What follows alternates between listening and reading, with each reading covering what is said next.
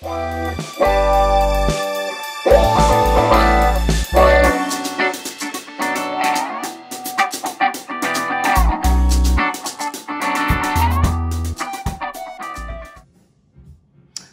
we're back at the kitchen counter culture. Tonight we're going to be featuring a tasting on Japanese whiskeys. One, the Yamazaki 12-year-old single malt, and the Hakushu single malt 12-year-old as well. We're going to be opening these up. We're going to be pouring them. We're going to be tasting them. We've got some other Japanese whiskeys here as well. We won't be tasting these tonight, but we'll certainly be doing future videos, and based on comments and likes, we certainly can move over and expand what we're tasting to do further compares and contrasts. We're also going to be rating the whiskeys tonight as well on a scale of 0 to 100. So do stick around towards the end of the video and hear our ratings and our thoughts and comments about what we think about these whiskeys. And we'd love to hear what your thoughts are in the comments once you've had a chance to try the whiskeys and view the video. So with that said, where do we go from here? Well, let's do it. Let's open them up and take a look. And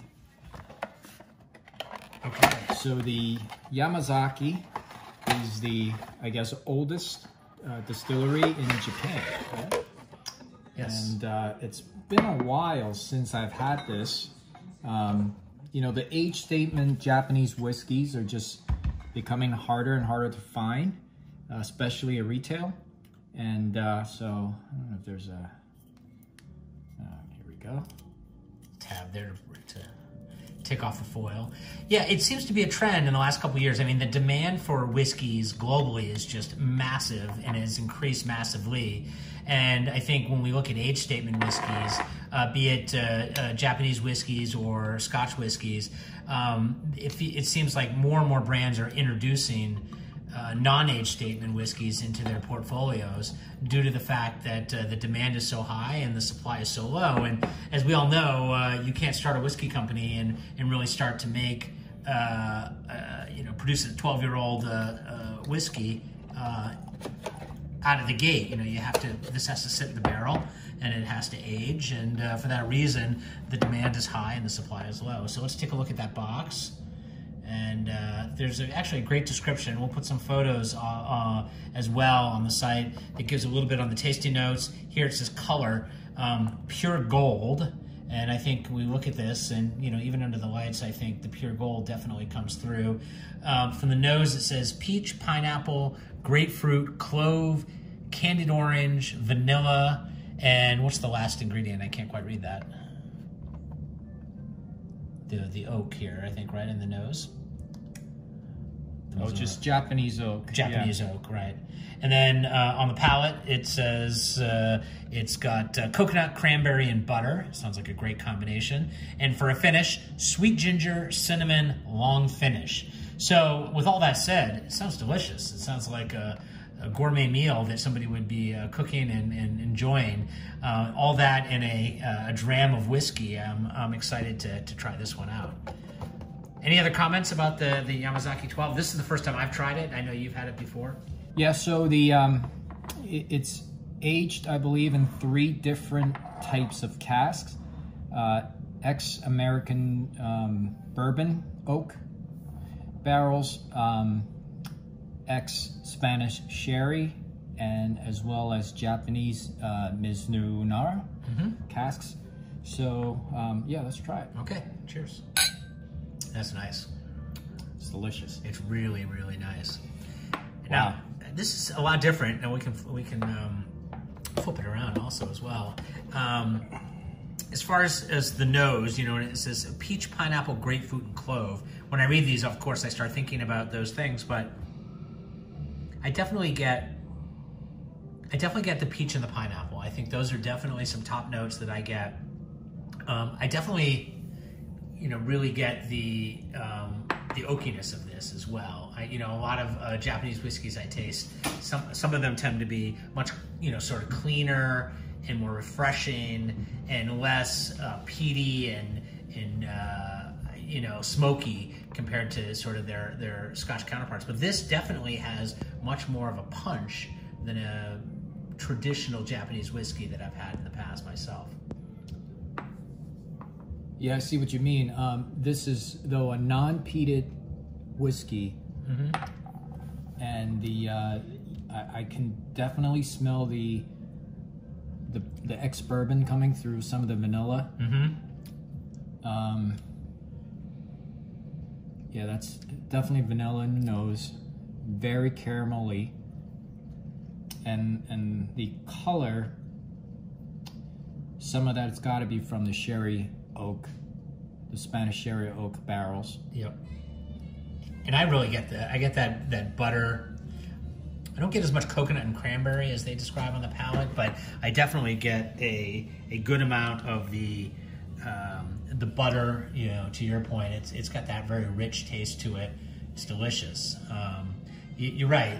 While it's unpeated, you definitely don't get that peat, but you definitely it's a very tasty whiskey. It's a very mature whiskey.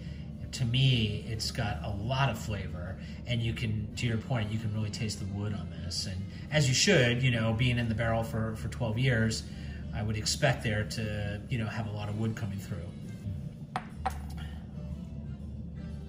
Yeah, really nice finish. Yeah, absolutely.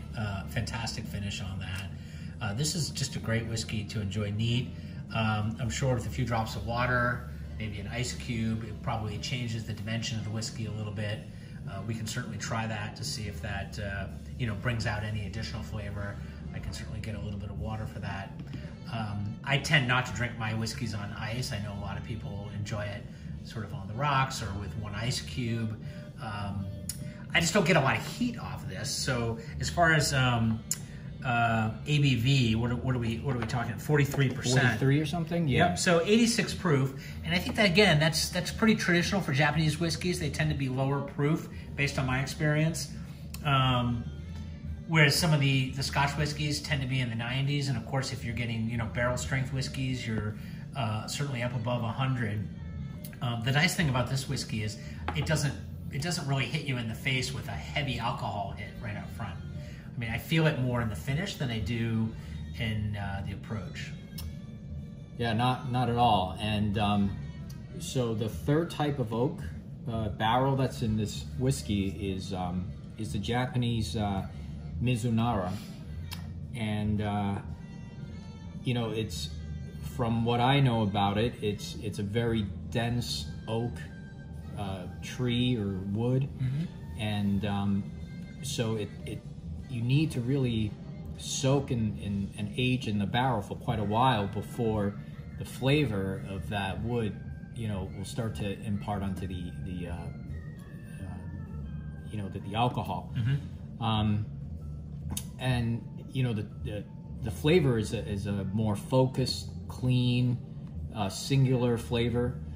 I'm curious why they use it here, because it seems like it would just kind of be hidden. I'm not gonna lie, I don't know if I can tell that they're tease out that specific wood, the wood that's right. Bringing forth a flavor. But I think that's one of the things that makes it uniquely Japanese, because I think obviously in Scotland they're using ex-bourbon barrels, they're using sherry casks, they're using a number of different types of wood to age their whiskeys in Scotland.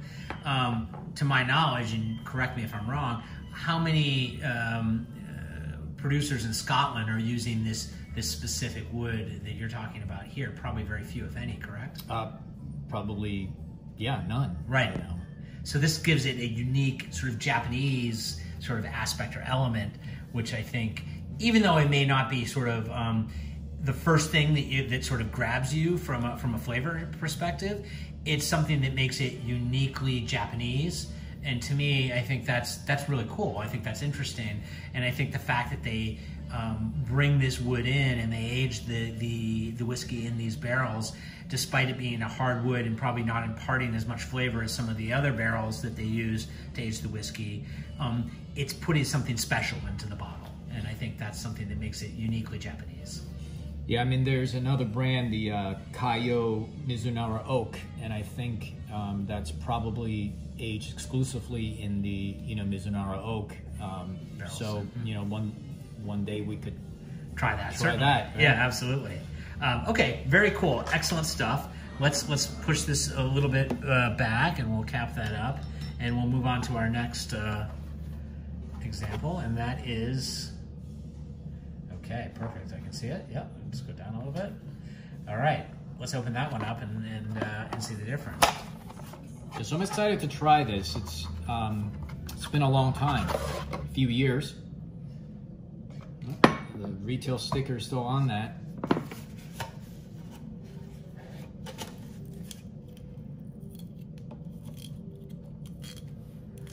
And this, we'll just do a quick recap on the back of the box. So, tasting notes here, color, champagne gold. So I expect this to be a little bit lighter in its appearance and color. Nose, it says basil, pine needle, and green apple.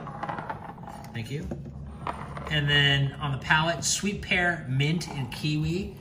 Three things I like very much. Sounds like sort of what I might have for breakfast in the morning with some yogurt. And then finish, green tea, subtle smoke.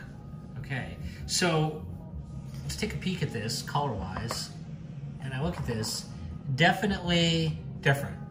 And let's see, let's just back it up a little bit and we can see if we can do a sort of a comparison.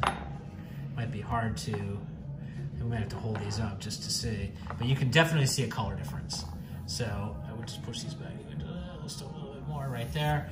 And you can definitely tell the Yamazaki is definitely a darker color, a richer color, a more golden color. Here, again, the description is more champagne gold, and you can definitely see that, I think, in this. It may not necessarily be coming through, in the video, but side by side, you can clearly see that there's a difference between, the Hakushu here and the Yamazaki here. Definitely a different color profile. So I'm going to give this a quick nose. So again, on the box, basil, pine needle, green apple. Oh yeah, right away you smell the peat. Yeah. Right. So this is a peated whiskey. Very lightly peated though. Yep. Right. It's at 7 to 9 parts per million. Okay. That's what I read. So not an Ardbeg. For sure not. Right. I definitely get the green apple. Yeah, very floral. I mean, herbal, right? Yep. Yeah. A great nose. I have to say I'm liking this more than the Yamazaki. The Hakushu is on the nose. Wow, that's spectacular actually. Oh wow. Yeah.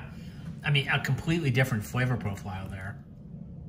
You taste all the fruit that's described on the box? I don't get the kiwi, but I definitely can feel the mint a little bit, and maybe that's some of the alcohol that comes through. Obviously when you've got and I think from a 43%, so this is 86 proof, which is, the same as the Yamazaki. From an ABV perspective. 46 or 42? 43. Yeah, so 86 proof. Yep, 86. Okay. So same alcohol ABV as the Yamazaki, but I feel like I get a little more heat with this one. I don't know why. It's just I get it on the nose. It hits me a little bit more in the face from an alcohol perspective, but it's smooth and it's good. But you definitely get a little bit more smoke. You definitely feel the peat. So yeah, it's also aged in 3 different types of wood, American oak, and a Spanish sherry, and then the peated portion is aged again in American oak. Yep. So and just lightly peated. Really, just I'm loving this.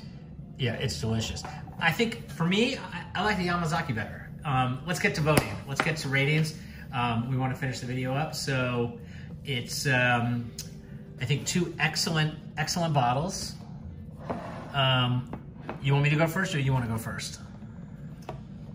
In my mind, you know, for a 12-year-old whiskey, it's complex enough. You know, it's very approachable. I mean, if you can find it, I think the price point is, I mean, at about $100 a bottle. Although I know that's hard to find. These are just excellent whiskeys. I would give the Hakushu a 92, and I'm gonna give the Yamazaki 12 at 90.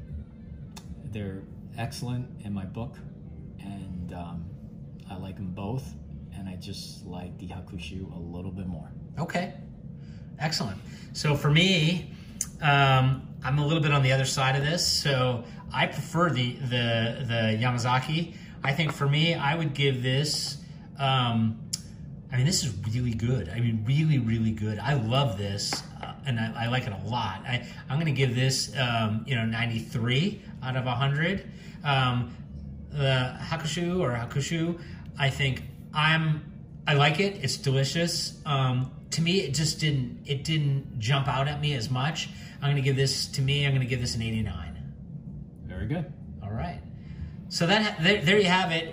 We featured two Japanese whiskeys from the Suntory Whiskey Company, the oldest whiskey distillery in Japan. And as we said sort of at the opening, you know, we love Japanese whiskey.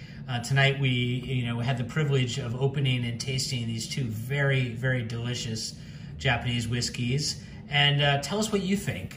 We'd love to hear your thoughts as to these two whiskeys specifically, or any other Japanese whiskeys for that matter. And if there are other whiskeys you'd like us to perhaps taste or compare or contrast or rate in the future, you know, again, please let us know in the comments, and we'll do our best to source the whiskeys and try them out. Very good. All right. Cheers. Cheers, buddy. Okay.